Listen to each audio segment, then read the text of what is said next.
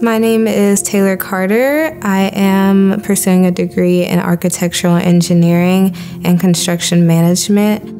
I chose UA Little Rock because it's a great area. It's right in the middle of the city, and so they have everything here. They offer a joint program in engineering and construction management. So all the things that I wanted to do, design, build, and so I could basically do both the things that I wanted in one degree.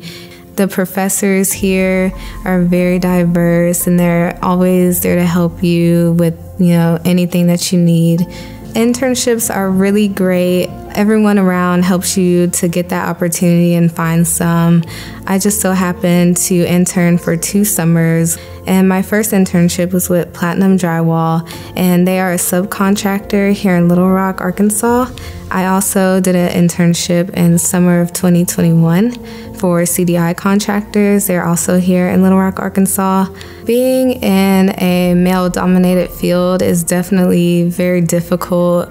At my internships, the women were absolutely incredible. They give you all the tips and tricks, everything you need to know to help you be able to advance.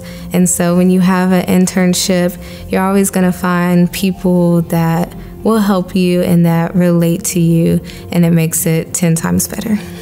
UA Little Rock has helped me to become more outspoken.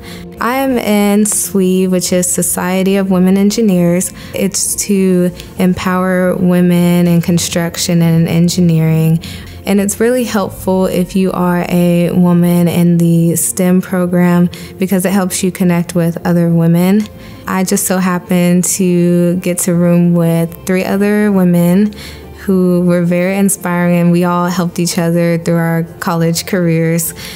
I'm also in ASCE, which is the American Society of Civil Engineers. We do things like competition, but it's all around the world. You never know where it's gonna be. There's concrete canoes, steel bridge, there's sustainable solutions. And so we do things like that that'll help advance the world. UA Little Rock has helped me to become the best version of myself.